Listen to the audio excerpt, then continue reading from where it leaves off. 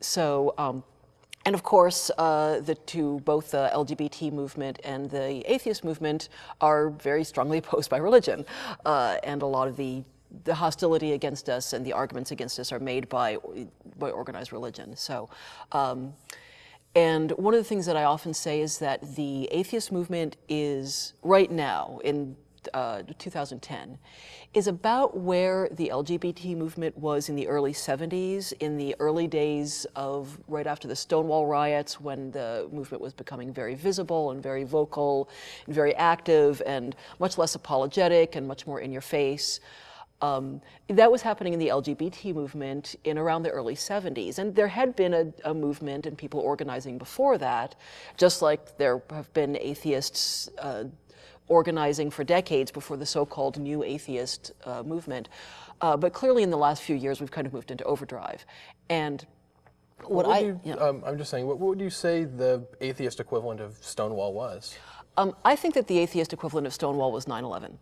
I think that that's the event that got a lot of people saying, I have to do something about this. I can't stand by and watch. I can't just say, well, I don't believe in God, I don't have a religion, but that's okay, I'm going to live and let live. Religion doesn't do that much harm, and I don't feel like rocking the boat. I think that 9/11 got a lot of people saying, okay, enough of this. Religion does a huge amount of harm in the world. It just killed thousands of people in one horrible morning, and I can't stand by and watch. Also, 9/11 was what inspired Sam Harris to write his book, The End of Faith, and that was the first of the big atheist bestsellers. And I think that that kind of got the ball rolling on a lot of that. Absolutely. I've noticed that one real strength of the LGBT movement has been its effectiveness at building a sense of empathy with people outside of the community. Like, for instance, if there were a U.S. senator were to make a bigoted remark about gays or lesbians, you'd have basically the liberal blogosphere crack in half, and basically calling for the guy's head, calling him out, and he would have forced, even a really conservative one, be forced to make some kind of apology. This hasn't been the case for atheists yet. When a prominent media figure attacks us, it seems like only atheists seem to speak out against it. I imagine that's been the case with LGBT activists for decades. It has been, yes. How did they change that, and how can atheists change that? Well, one of the main things that we need is just time. You know, certainly when the LGBT movement was getting off the ground, nobody else was speaking for us, or hardly anybody else was speaking for us.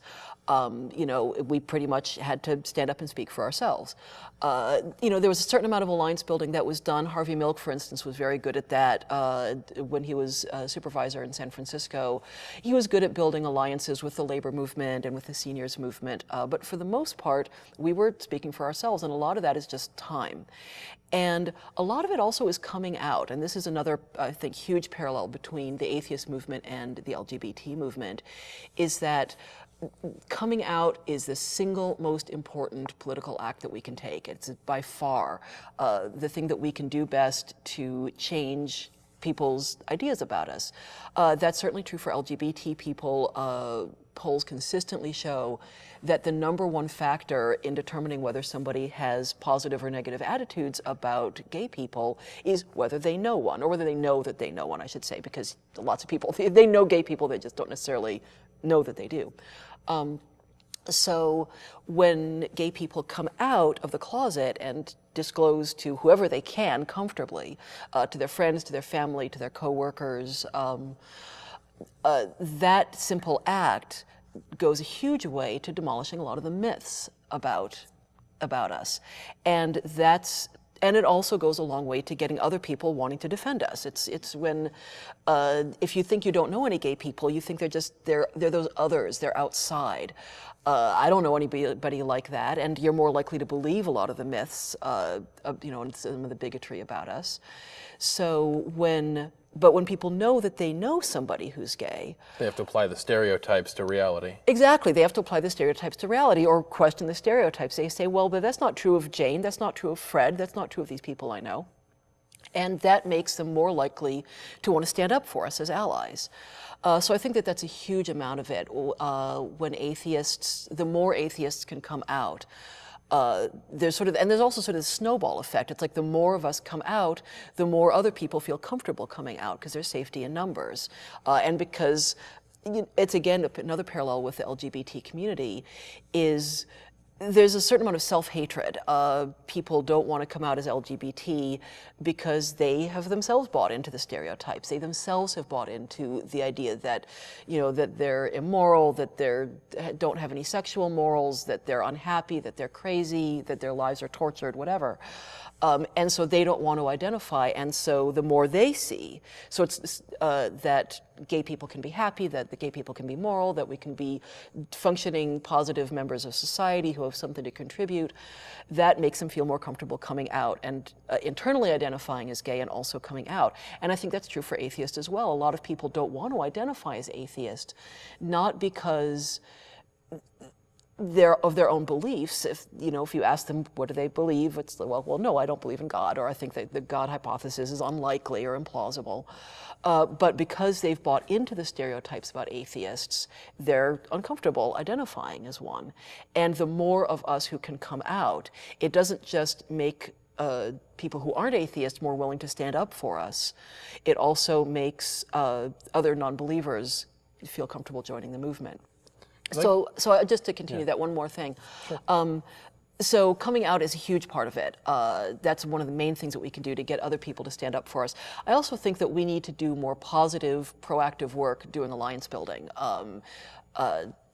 Doing, work with, civil liberties organizations, even with, progressive religious groups who share our opinions about, say, separation of church and state, even if they don't share our opinions about God. And, doing more to do alliances with the feminist movement, with the African American movement, with the environmentalist movement, on issues that we have in common.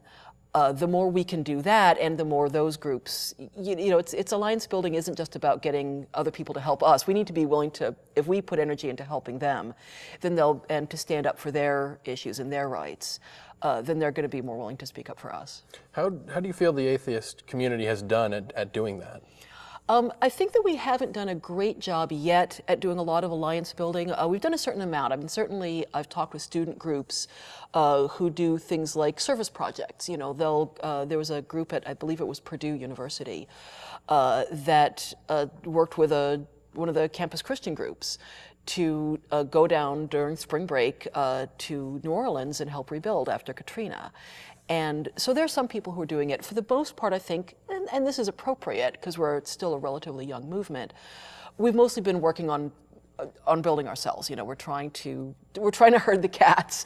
We're trying to get people to come out. We're trying to create safe spaces for people to come out into to some extent. We're trying to make ourselves visible. We're trying to work on our own issues. And I think that's appropriate. But we've been doing that for a few years now, and I think that it's time for us to start seeing ourselves as part of the social change movement more broadly, and do more of that. I'd like to see us doing more. Yeah, definitely. Because one thing I have noticed is it's immediately there's this reaction to simply saying that you disagree with somebody on a question of faith, and it doesn't seem like other people notice that when they state something that's the opposite of somebody like saying, I believe that the only way to God is through Jesus, they are in effect saying to other people, even in other religions, that they are wrong. Why do you think that the atheist stigma is so there? I mean, I've read several of your articles on Alternet and the comments. I mean, these are liberals. This isn't just people coming in from the Discovery Institute to scream at you. A lot of the same canards are still there. I mean, how do we fight those sort of misconceptions?